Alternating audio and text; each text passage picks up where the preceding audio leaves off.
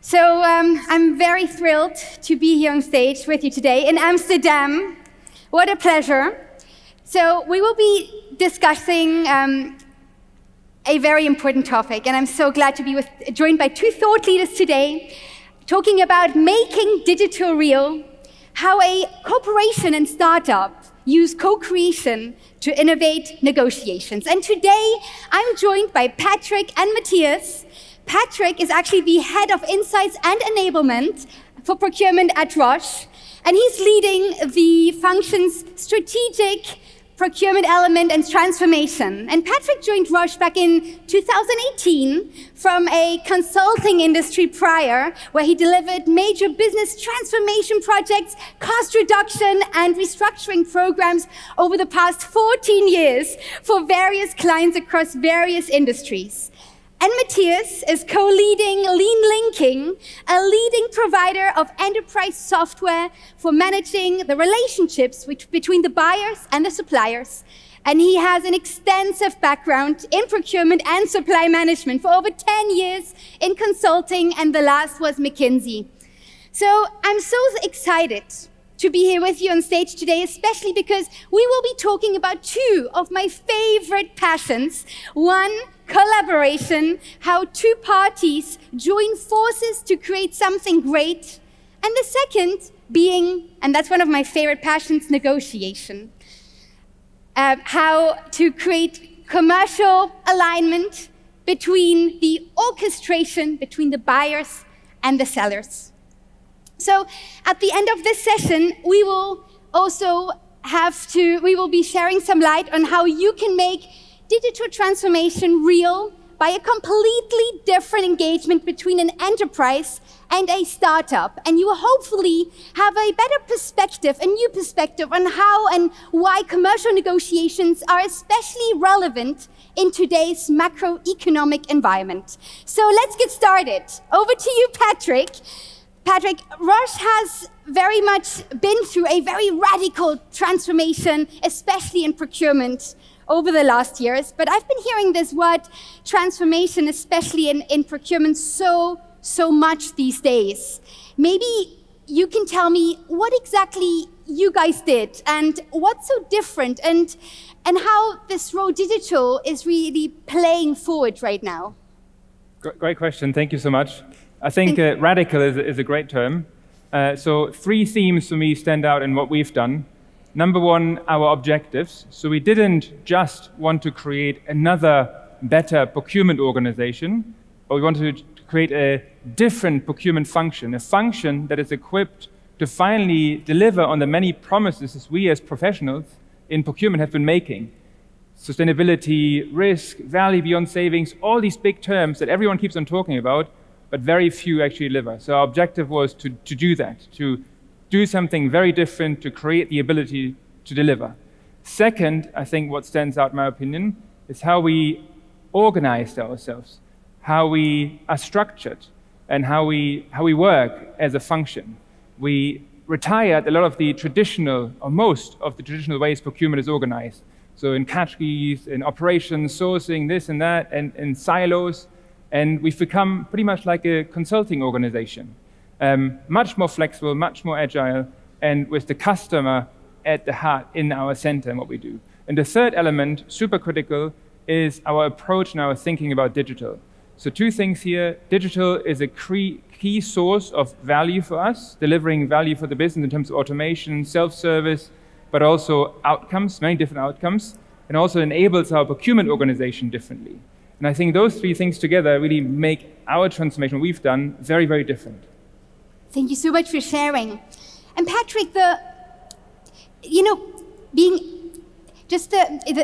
being excited and connected, these elements explain the role that digital plays to enable and enhance procurement's performance. So I wonder, how does LeanLinking fit into that picture, and why focus on negotiations? Yeah. So I think I answer the second question first. Why negotiations? For me, and I talked about sort of bringing more efficiency into procurement before, For me, negotiations consumes a lot of headcount, a lot of time, and we needed to, in order to have a more efficient organization, find a different approach to negotiation. And the second reason why I focus on negotiation is everyone believes in procurement we are great negotiators, but I think we can do more, we can do better, and we can get greater value out of this and sort of turn a lot of the theory that we have in negotiation into much more tangible practice. So again, digital, a key enabler. LeanLinking, I think, same vision. We did a lot of market scouting analysis, and we found them, wanted to partner with them on co-creating something that didn't exist and doesn't exist in the market. So that's more aligned to what we want to do and how we want to do it, rather than sort of listening to some of the big roadmap items that other big providers may have. So we decided to go for co-creation, found a partner, and we are doing this together. Super interesting, and I have to say, from a procurement background, a very much untouched territory. Matthias, next question goes to you. I mean, this is truly a very exciting perspective to be in, especially looking at negotiations, since if we look, procurement or negotiations is usually this in-person element. In your point of view, why focus on negotiations, and what are you co-creating exactly together with Roche? So, good question. And by the way, I fully understand what you're saying, Patrick. And I fully agree. Negotiations is a fundamental core capability within procurement, one that has not been served by procurement providers very well. And I would argue that negotiations will become even more important going forward as a tool to go to market and build a foundation for the business that you're building together with your supplier partner. Why is that, right? At least that's what the roughly 200 CPOs and procurement leaders like Patrick that we've interviewed over the last 2 years are telling us, is the world has become more difficult. You have a seller's market, you need to become customer of choice, you need to nurture relationships with your vendors. At the same time, you have inflation, recession, so you need to engage your supply base commercially, because as a company, you need to protect your investment. And then on top, you have all these additional mandates, right, that are coming in, DEI and ESG, that sit outside the normal cost control and supply assurance that you have. So in that market environment, the typical go-to-market with RFX, for instance, is failing because they are expressly designed to disrupt relationships. Can't do that. Brute force tactics, price demands don't work because you can't risk to antagonize a vendor that you may need down the line in the race for capacity and bandwidth. So what those procurement leaders are telling us is that they need a different way to go to market. They need to negotiate better and scale that capability across the business. And we think that technology has a crucial role to play here. It can bring automated analytics that turn data into actionable advice, inbuilt best practices and benchmarks that help with structured decision-making, guided decision-making, and come to better outcomes. And that's, in effect, what we are doing with Roche. Why? Because if you have all of these technologies, as a negotiator, you get the time and the insight to think about what you really need to think about in a complex negotiation. What are my objectives? What are the targets that I'm setting? What is the market that I'm operating in? What is the power balance? How do I structure a superior negotiation strategy? And you need a strong partner to do that. You can do it by yourself as a solution provider. But what's much better for many reasons is that you actually do it with a strong partner. And we're happy that we found Roche to do that together with us. Absolutely. And maybe if we just follow up on this, there are solutions out there which already automate negotiation to some sort. But maybe you can explain in more detail what is different with deals. That is a good question, right? We don't do automation. We provide automation support and AI guidance. Why? And there are really great tools out there. I'm nodding my head to Pactum or Digiproc, for instance, who do a wonderful job in low complexity scenarios such as price alignment. The challenge is most of the spend that you are negotiating sits in MSAs, frame agreements, more sophisticated SOWs, for instance, right? And in these situations where you have 10, 15 different negotiation variables, you're not talking about price, you're talking about IP rights, indemnities, performance parameters, SLAs, penalties, all of these things, right? And even with the best a priori negotiation design, you can't automate that. So what the users actually need is, as I said in the beginning, right? They need automation support and AI guidance so that they are empowered to build better negotiation strategies, ones that create value and preserve the relationship with their vendor. Mm-hmm. At least that's what we at LeanLinking believe. Absolutely. Patrick, your view on feasibility of RFPs and automated negotiations are challenging, I would say, the traditional way procurement has been done in the past, and especially building that whole bridge. Maybe you can elaborate a bit more for our audience. Why did you choose to invest into negotiations and not into other solutions? Well, we're also investing in other solutions, but negotiation is a very critical core process of procurement that I think to an extent has been overlooked from a digital enabling perspective a little bit. Because we all believe, we in procurement, we must be great negotiators. I think that's sort of a mindset change.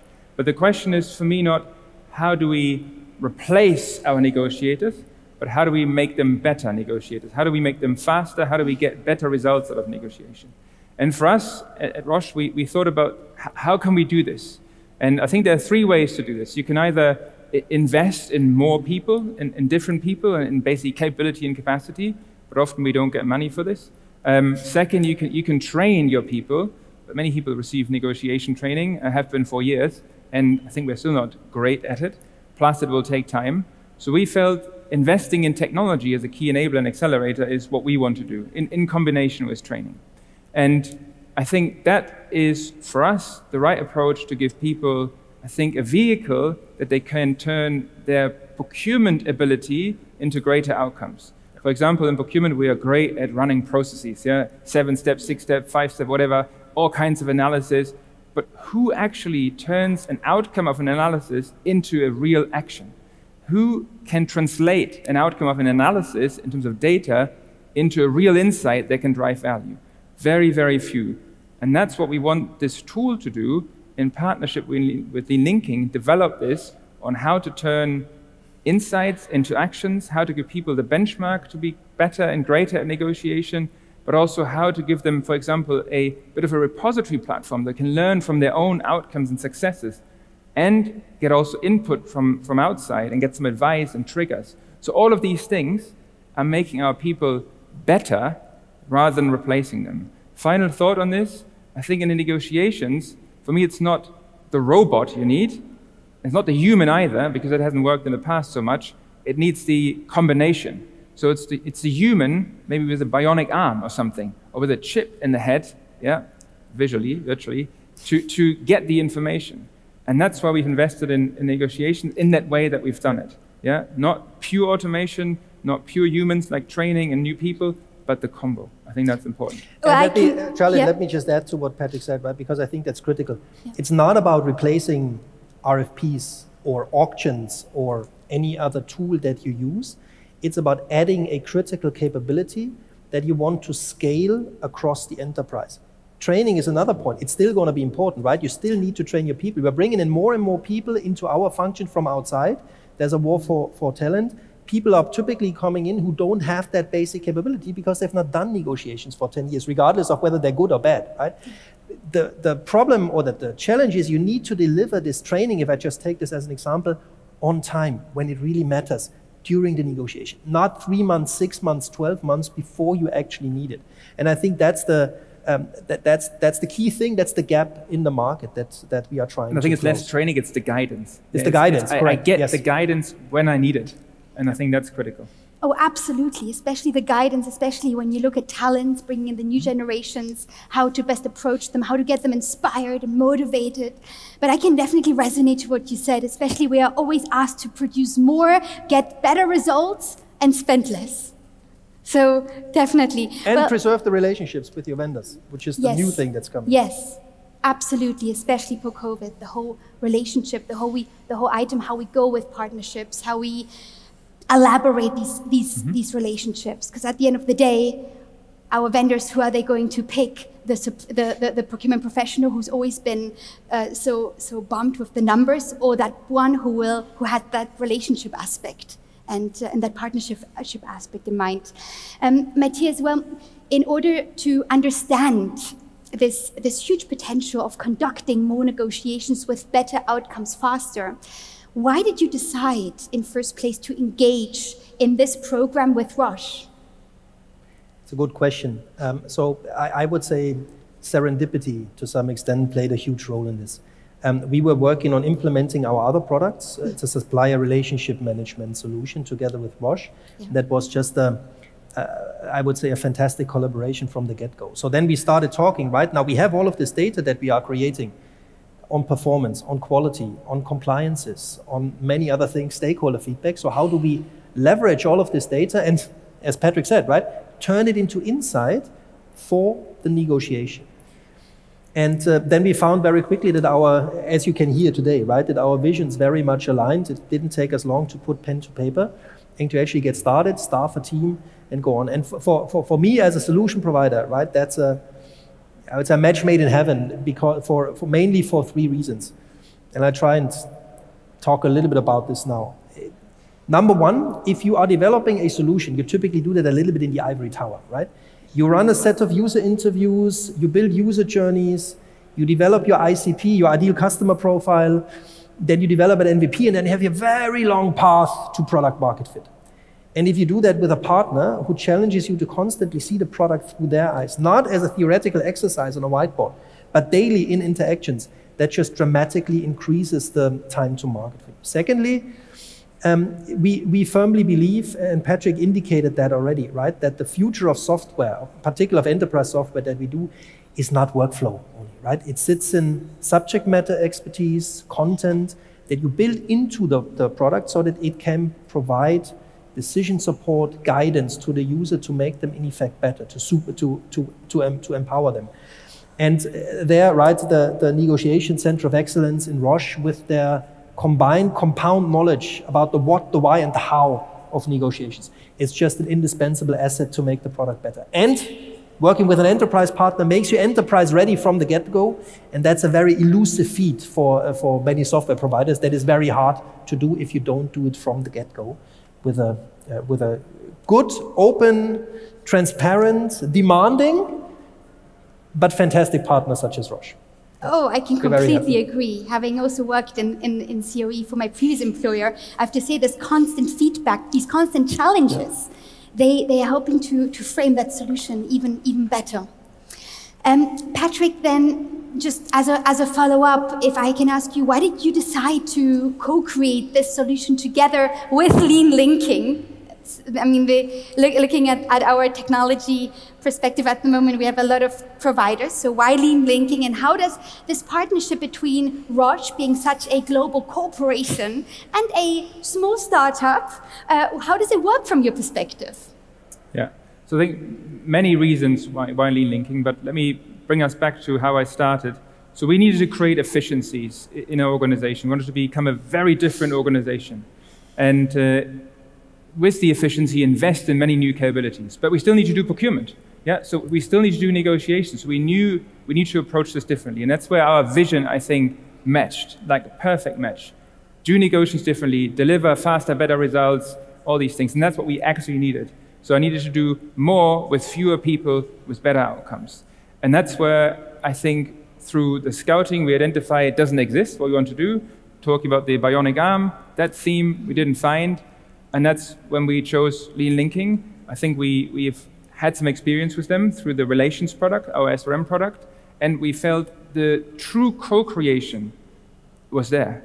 This wasn't a promise. It wasn't like the roadmap item. It was our foundation for how we work together. And that's when we decided, well, we need something. You want to do something. Let's do it together. Let's collaborate. Let's truly build one team. And speed was of essence. So can you commit to, can you do this within less of a year from nothing to actually MVP? Because we needed it, efficiency, and they wanted to market it. And that's how we came together, and that's how we've been working together very successfully. And yeah, it was the perfect match in this moment. And that's, I think, the biggest reason why we're working together. I agree, also speed. I mean, the time that we've interacted with each other, it's been really a very speedy interaction, Matthias. But maybe let us talk about more outcomes and lessons learned. Maybe you could elaborate for our audience what did and what did not work. Yeah, very good question, right? So all in all, it works very well. That's why we're sitting on stage here together. If it didn't work well, we wouldn't be here.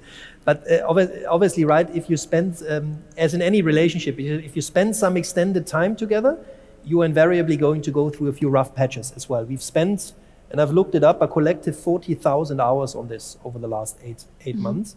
And there were a few things that work and that don't. One is you need a dedicated team, which luckily we had from the outset, right? We have about 7 people from the Roche side. We have about 12 to 14 people from our side who get together and do this together. And that's the operative word here, together.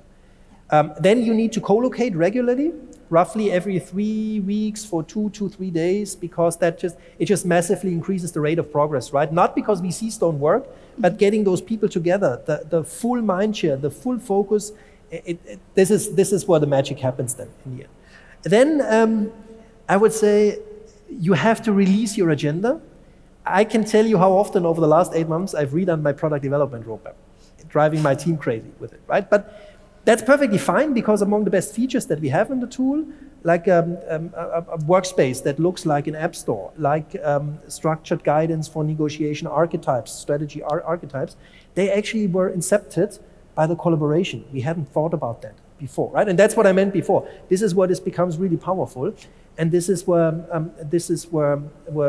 good things happen. So not everything gold. It's like when you're scaling the Mount Everest, you reach the different base camps. Of course, the journey is hard and arduous sometimes, but it's a damn good journey to be on, right? At least from our side. Thank you for sharing. And Patrick, from your perspective, how is it working, and are you actually realizing the benefits which you expected with your team? And what would you recommend to others, especially also in the audience, who are thinking about engaging with software startups, and especially in such a co-creation program? Yeah, maybe talking outcomes first very quickly. So I think we are seeing not only the outcomes, the benefits from the collaboration and the product is maturing, and we are ready to bring this to the organization in record time, I think, in terms of development from nothing to where we are. But also, we've got a lot of confirmation that our digital strategy is working, which is we're limiting our sort of core S2P product to the bare minimum and complement this with a number of solution providers, either startups, point solutions. We're also playing with a bit of outsourcing. So we're building our own, even though I hate the word, ecosystem.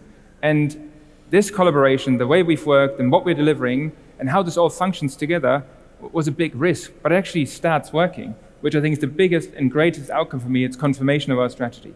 I think the second piece is we actually see the outcomes here, not only in the product that we're bringing to market, but we're engaging the organization. So there's a lot of appetite and interest in negotiations. There's a lot of learning already, like training almost on the job while we develop this thing together. There's a lot of content that we are producing that we can readily use when this thing is live, so which is another big outcome. And I think the third big positive is we're working differently. This is sort of a very agile software development approach, which we can use across the organization. Why should we just work in software like this? So I'm bringing lots of people into this project because I want them to learn and realize how we work. In terms of what others should learn, take the risk. Yeah? No one usually gets fired for picking a big solution provider and just following the roadmap, but you're also never going to deliver any value with this. So take the risk, be bold, and explore other solutions out there. Invest and co-create in these things that really solve your problems. And don't listen to roadmap and other people's problem and think like, yeah, this could be mine, so I buy this off-the-shelf software. I think it's not going to work. We've tried this many, many times. We've now gone a different approach, and so far it's really, really paying off. So take the risk, be bold, and try it out. It's my recommendation. I love the fact that you said creating that ecosystem, especially onwards, because when you talk about change management, there's no better way than actually engaging the team already early on and then not confronting them suddenly with a change. And this gradual introduction to this new way of thinking, I think that's very, very beneficial. So I'm sure your recommendations and your tips are much, much appreciated by the audience today. So maybe you could just elaborate for everyone, what is next for Roche on the digital procurement journey? Sure, I'll keep this brief. So first of all, stabilization is critical. We've been through radical change, not only operating model, organization, technology, we ripped everything out and replaced. So that needs some stabilization. We'll focus on optimization now. So how do we, the products, the things that we've brought, and these are a number, how can we optimize? We're also exploring what's next. constantly challenging us, is what we have the right thing, listening to our customers, because we believe in not doing procurement for procurement, but doing actually procurement for the business. Yeah, we should listen to them. If they don't like our product, then we have failed, because they're not going to use it. They always find ways around this. So really engaging, further engaging, looking for optimization, looking for what's next, looking for the next product that we can bring in to solve our problem, rather than listening to the roadmap of some of the people that we have already engaged. Because we know our problems best, we want to find the best solution. That's sort of next, more philosophical answer than a roadmap answer for me. No, but that's perfect. I mean, constantly, consistently challenging the status quo, right? So maybe, Matthias, for you, same question. Where are you leading LeanLinking next? As I said before, right, for us it's just the start of the journey, really. There's a hell of a lot left to do in our journey to scale the Mount Everest, right? We're maybe base camp 1, if at all. And I could talk a long time about product roadmap and expert platform and more AI and all of this. But in the end, what it boils down to, right, is we found that co-creation really works for us, for our partner, and that it creates value and creates value faster than it does if you do things on your own. So what the next step that we are going to do is we are going to bring other companies into what we call a solution advisory board, interested parties that want to join us on that journey, the two of us who want to share their insights, their requirements, provide insight and input to the product development roadmap so that we can build something even better for the procurement teams and leaders out there. That's basically, if you will, in a nutshell, what we are going to do. And again, right, it's a journey. It's a very good journey to have, and we are lucky to have it. I will say one thing, though, if I may, very quickly, because we have 2 minutes and 15 seconds left. So I want to say a big thank you. It's not just the two of us. We are sitting on stage here, right? And we are speaking about that's so cool to work together. It is. But in the end, it's us being on calls and meeting for coffee and for dinner. It's actually the guys that are sitting in the trenches who are doing the work every single day. So what I would ask you, Sebastian, Martin, rest of the Roche team, my team, get up. And when people are going to hopefully applaud for that session, 90% of that applause is actually to you. Thank you for making it happen. Thanks, really. Get up. I'm serious. Must be more. My guys are standing in the back. I love it. Thank you so much for the team, for the audience, for listening today, and especially for that incredible thought leadership and all your insights and tips and recommendations and best practices. I mean, that's how we can learn as procurement professionals from each other, by benchmarking, by continuously, persistently engaging in these conversations, if it's panels or benchmarking or roundtables. But I see that we have loads of customer questions, but at the moment, no time to answer them live. So please, for all your customer questions, for all your questions, thought leadership questions, please just visit us at the booth, which is literally the first booth when you enter the next room. And we would love to answer all of your questions. I see many came in, so don't hesitate. Just straight on, and we would love to answer all of your questions and share a lot more best practices with each other. And connect with us on LinkedIn, right? Thank you so much for your time. It was a great pleasure to be here with you, speaking in Amsterdam. And I look forward to a lot of thought leadership throughout the conference. Thank you. Thanks, Thank you. Thank you.